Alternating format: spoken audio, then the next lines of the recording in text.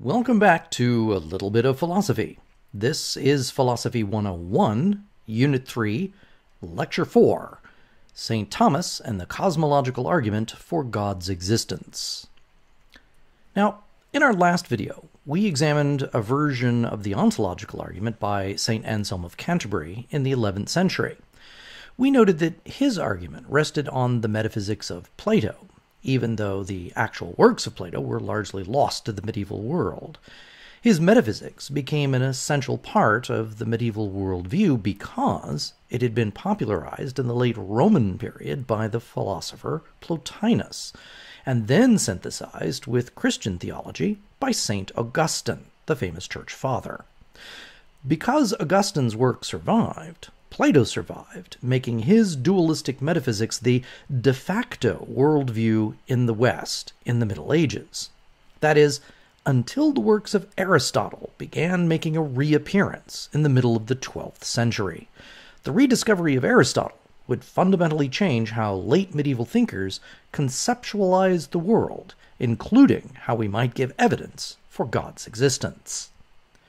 Now, you'll recall that Aristotle was a philosopher of the late classical era of the ancient period of Western intellectual history. He was the most notable student ever to study in Plato's academy in Athens. And after Plato's death, Aristotle left the academy and studied with other philosophers around the greater Greek world, and eventually took up a post in the royal court of Macedonia, where he would become the tutor to Alexander, who was destined on the death of his father to become Alexander the Great. But that's an entirely different story. After Alexander's succession to the throne, Aristotle would return to Athens with Alexander's patronage and establish a school of philosophy in the Lyceum, or gymnasium, at Athens. But Aristotle's school was not destined to last much longer than his own life, due to the political intrigues between Athens and the Macedonian Empire. Aristotle's students, known as the Peripatetics, would largely relocate to other parts of the Hellenistic world, most notably the new city of Alexandria in Egypt, which had been founded by Alexander in 331 BCE. After Aristotle's death, his library was passed to his leading student Theophrastus, but more about that in a moment. Aristotle's books would largely be lost in the West during the succeeding periods of intellectual history, so that by the time of St. Anselm, there are only a few works of logic that were still available. This is why he was dependent upon Plato's metaphysical view. It was the only one that was available. But in a little more than 100 years, Aristotle would be rediscovered, and it would fall to St. Thomas of Aquinas to do what St. Augustine had done nearly 1,000 years before, synthesize a great Greek philosophical system with Christian theology. But why would the West have to wait so long for an alternative metaphysical theory? What actually happened to Aristotle's works? It's a long and complicated story, and there are a great many gaps in the historical record, but what we know is that Aristotle bequeathed his library to his principal student in the Lyceum, Theophrastus. This would include both his published books, or exoteric work, as well as his personal notes and journals used in teaching in the Lyceum, known as the esoteric works.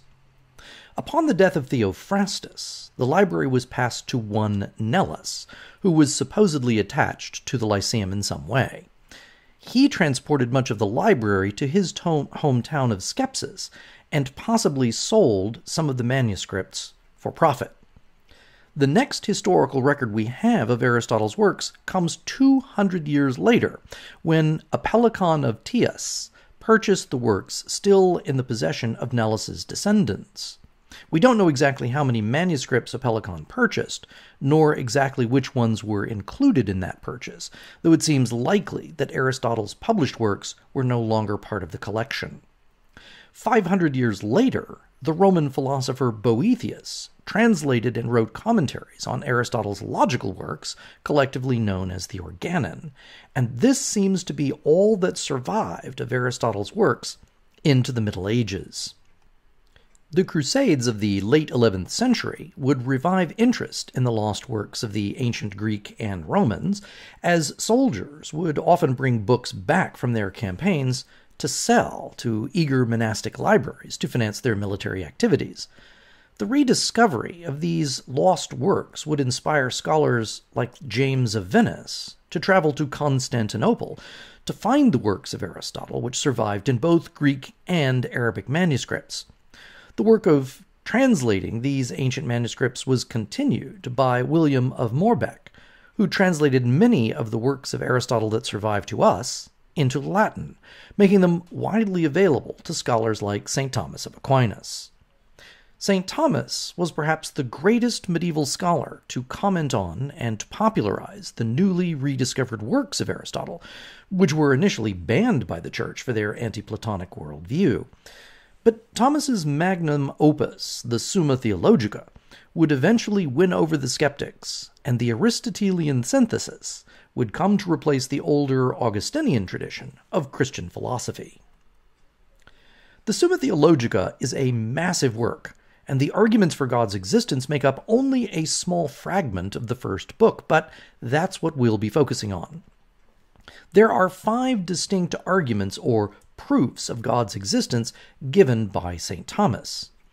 Each of them is built on an empirical epistemological view derived from Aristotle, so they're conspicuously a posteriori in nature. They can all be framed as a "why is there" question. We observe motion, but why does motion exist? We observe causation, but why does it exist?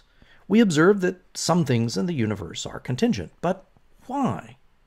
The answer to each of these questions, as we'll see, will ultimately be because of God. Now, the first argument, the one that Thomas thinks is the clearest, is the argument from motion. We observe through our senses that things in the world around us move.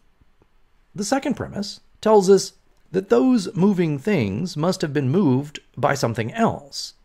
Now, this, of course, is not directly observable in all cases, so he provides us with a sub-argument to justify this claim.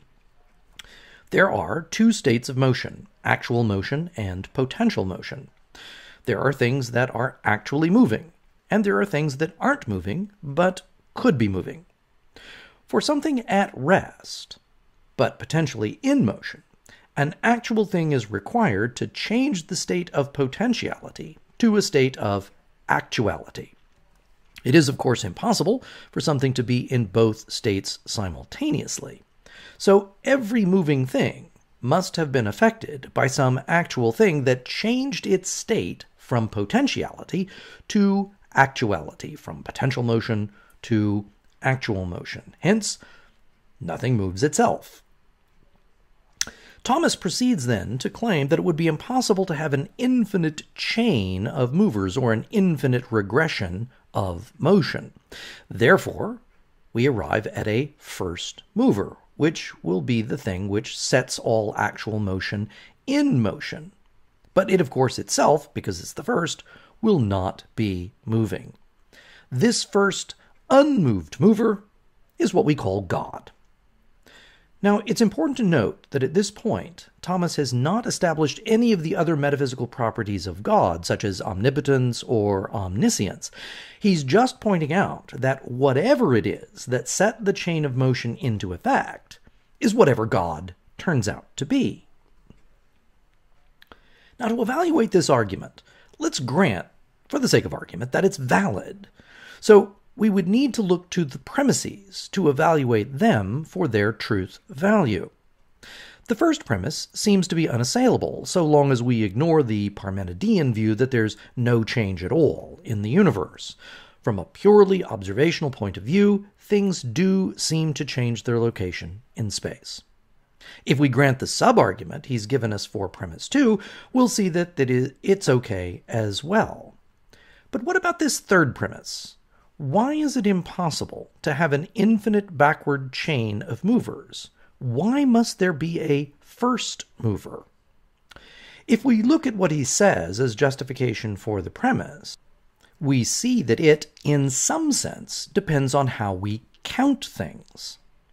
Let's let this number line represent a set of movements in the universe. And for argument's sake, let's start with the third motion, which, as we know, must have been caused by the second. But as this must be in motion as well, it will be preceded by the first. When we reach the first, we know, by definition, that there cannot be anything prior to it, because it is the first, and that's what it means to be first. But there seems to be something suspicious going on here. If we conceive of a number line that is infinite in both directions, when we arbitrarily pick a motion and start counting backwards, we don't have to stop when we reach 1. But St. Thomas did. 0 and negative numbers were among the new ideas making their way into Europe from the East at the same time as Aristotle's texts, and it's not clear exactly how much Thomas understood about the concept of 0 as a real number. But it's certainly the case that number lines as a tool for visualizing whole numbers would not exist in Europe for another 300 years. So when Thomas counts backward, he had to stop at the number 1 because it was the first number. But we today would distinguish between the concept of something being first and the number 1. They're not the same idea.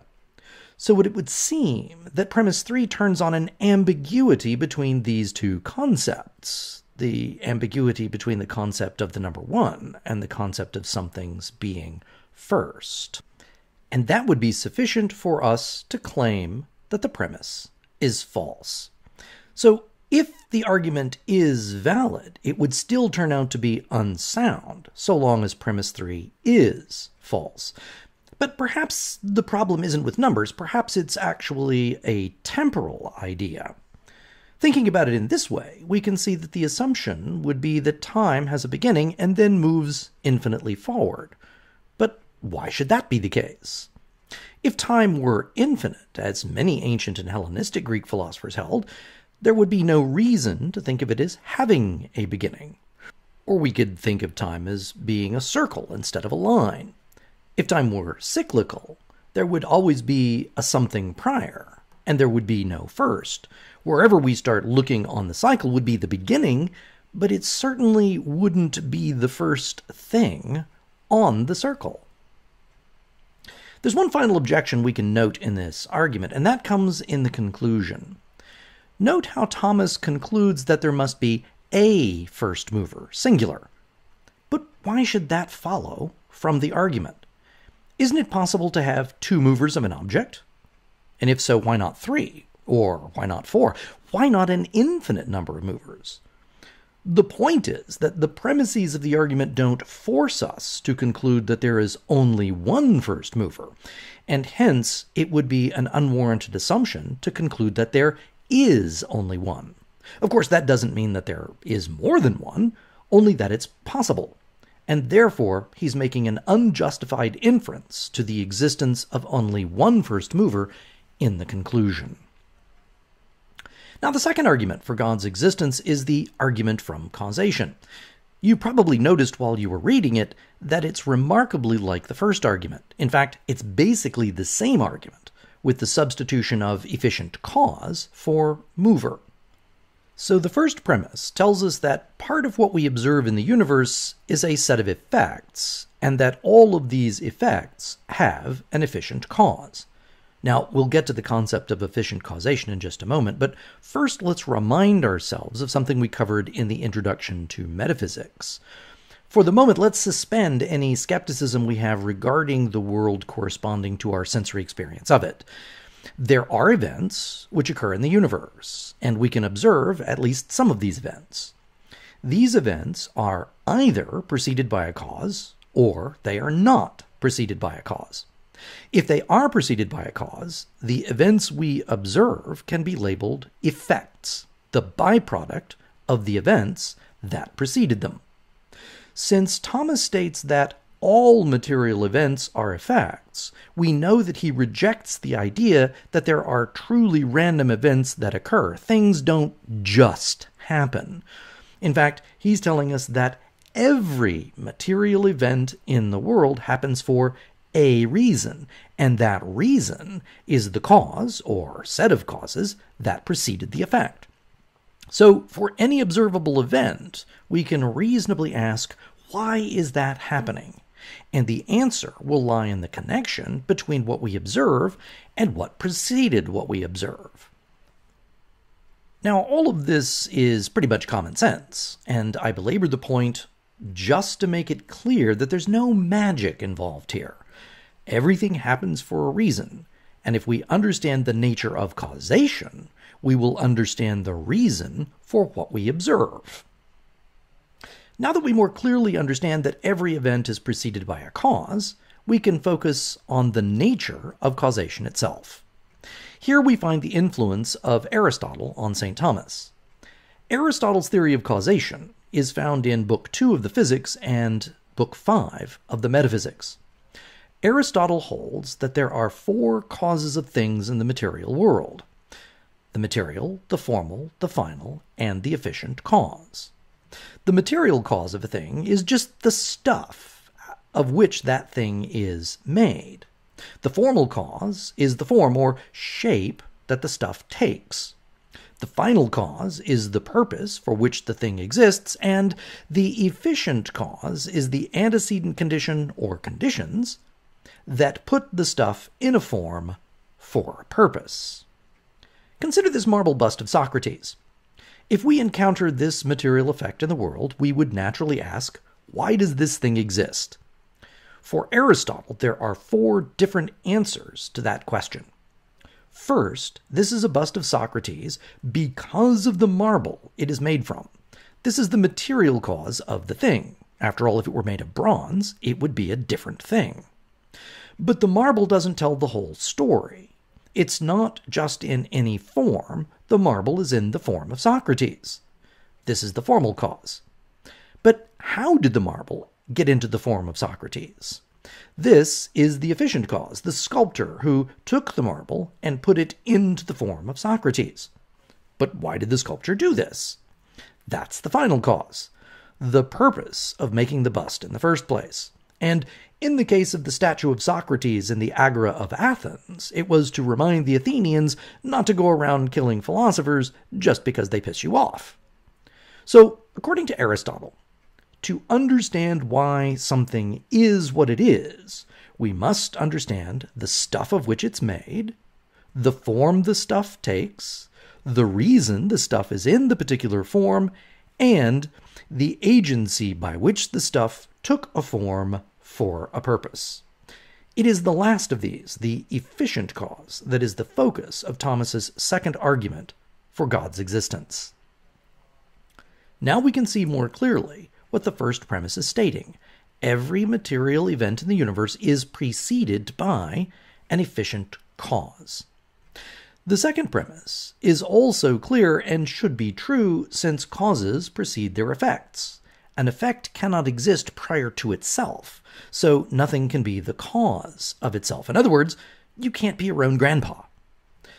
The third premise is the same as the third premise in the first argument, and is an expression of Thomas's understanding of time. Since there can't be an infinite regression of cause and effect, we must arrive at a first cause, and this is just what we call God. Now, given that this argument shares the same structure as the first argument, the objections that we noted above are also going to apply here. It would seem that once again we have a conflation of the number 1 and the idea of being first. Also, as objected earlier, if we imagine time as being infinite in both directions, or if we were to imagine a non-linear model of time, then there's no reason to believe that we can't have an infinite regression. We also see the same problem in the conclusion. Thomas is concluding a singular efficient cause when there's really nothing in the premises that would require us to do so. After all, you had 2 efficient causes, and the universe is a much more complex thing than you are, so why can't it have multiple causes? So we see all of the same objections here as we did in the argument from motion. But there's a further objection we can make that's unique to this argument. This a posteriori argument rests on our observations of cause and effect in the material world. Every material effect is preceded by a cause. But our observation also tells us that those causes are themselves material events, which means that they, in turn, must be preceded by causes, and so on. At each moment of causation, we find a material cause for a material effect. But notice that our conclusion tells us, supposing that we can get around all the other objections, that God is the first efficient cause. Is God a material entity? Thomas would certainly not think so. But that leaves a huge problem for the argument. How can a non-material thing be an efficient cause of a material effect? It would seem that Thomas must either conclude that God is a material being, which he's not going to be willing to do, or he owes us an explanation of how non-material things can cause material effects. We should note that such a thing may in fact be possible, but since we don't yet have observations to confirm such relationships, nor a theory of how they could occur, the conclusion of the argument doesn't follow from the premises. So much for the first two arguments. Let's turn our attention now to the argument from contingency. This is the most famous of Thomas's arguments, and when people think of the cosmological argument, this is the one they're normally thinking about.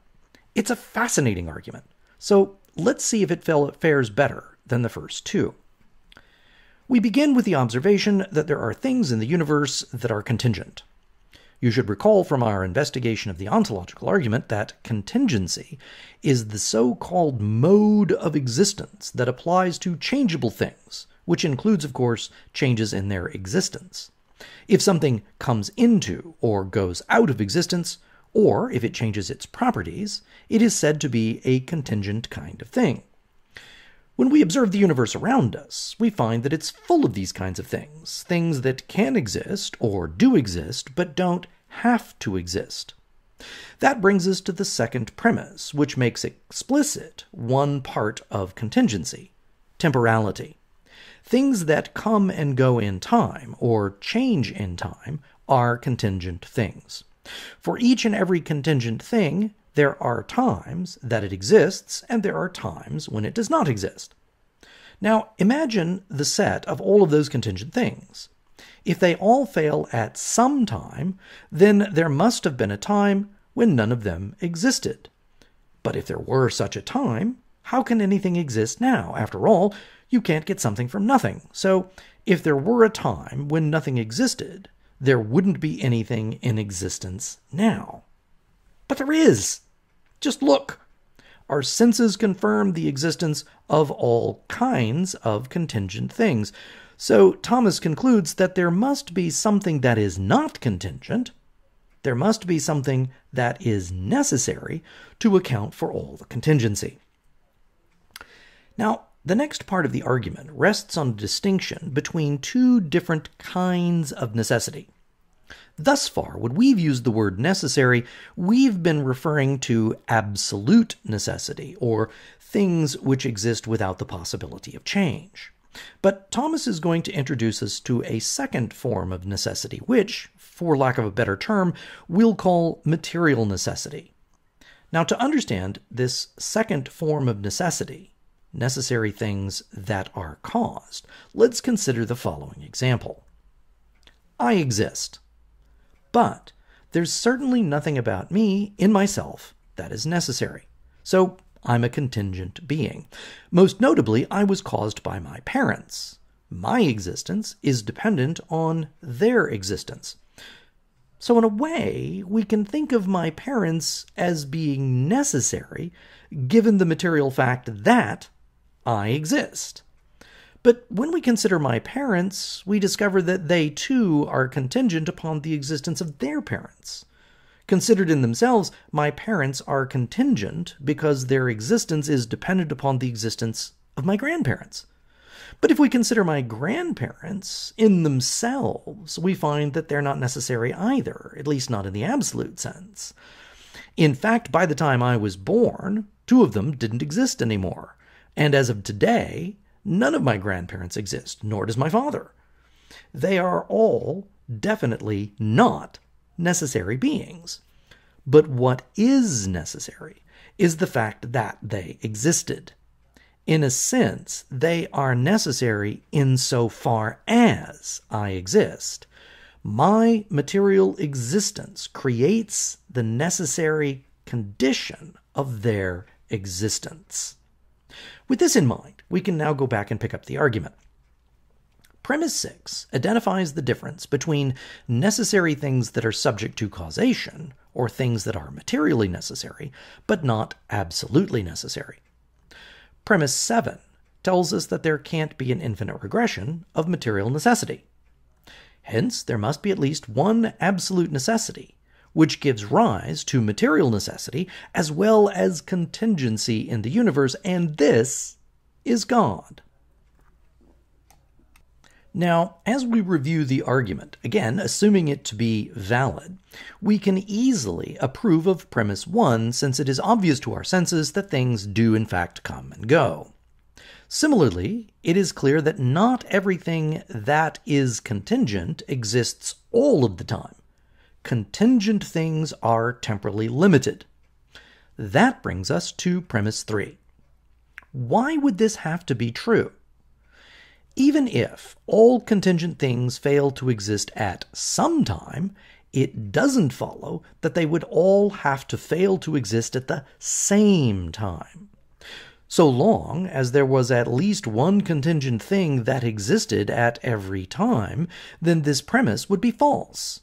So it is conceivable that there was a time when there was nothing, but we have no evidence that there was a time when there was nothing. And let's suppose that there actually was. Wouldn't time be an existent thing, even if there wasn't anything else? If we say no, then there must be a contingent thing in order for there to be time, and then we're back to the first objection. So long as there's at least one contingent thing at each moment, there wouldn't be a time when there was nothing. So there are clearly some serious problems with premise 3. Now, when it comes to premise 4, it looks like we're probably okay. You can't get something from nothing. And premise 5 also appears to be all right, because clearly there are things that do in fact exist now. But given the questions surrounding the third premise, we don't have to grant the conclusion of the first half of the argument. When we turn to the second part of the argument, premise 6 seems to be okay, but premise 7 brings us back to the same set of objections that we raised to this very same claim in the first two arguments. Given that, we don't have to grant the second conclusion of the argument either. Even if this argument doesn't work the way Thomas envisioned it, there does seem to be something interesting in the idea that we can't get something from nothing. It might be possible to rework the argument to conclude that the universe itself is necessary, even if all the material facts in it are contingent. This might be an argument for pantheism, for example, but certainly it doesn't give us theism, which wants to establish the existence of God as distinct from the universe. So none of Thomas's arguments seem to work as well as he had hoped. And we're going to skip the last two arguments, because the fourth argument, the argument from excellence, is almost universally thought to fail, and it's really just plain weird, as probably you picked up on while you were reading it. The argument from harmony is a version of the teleological argument, and we're going to look at a much more famous, and indeed better version of that argument, given by William Paley in our next video. So, in summary, we can say that St. Thomas's arguments for God's existence are rooted in the philosophy of Aristotle and are part of the great synthesis that he attempted in the Summa Theologica. Each of the arguments is rooted in observations of the world, so we classify them as a posteriori rather than a priori, like Anselm's ontological argument. This is also the reason we can label them cosmological. Each argument begins with some observation of the cosmos, of the universe, and attempts to use that observation to prove the existence of God. Of all of the arguments, the argument from contingency is the most well-known and perhaps the most interesting of the five. But as we found, there are indeed significant objections that can be raised concerning the truth of the premises of the argument. So even if the arguments turn out to be valid, they don't appear to be sound. That's all for now. Join us next time when we look at William Paley's version of the teleological argument for God's existence as we continue to explore a little bit of philosophy.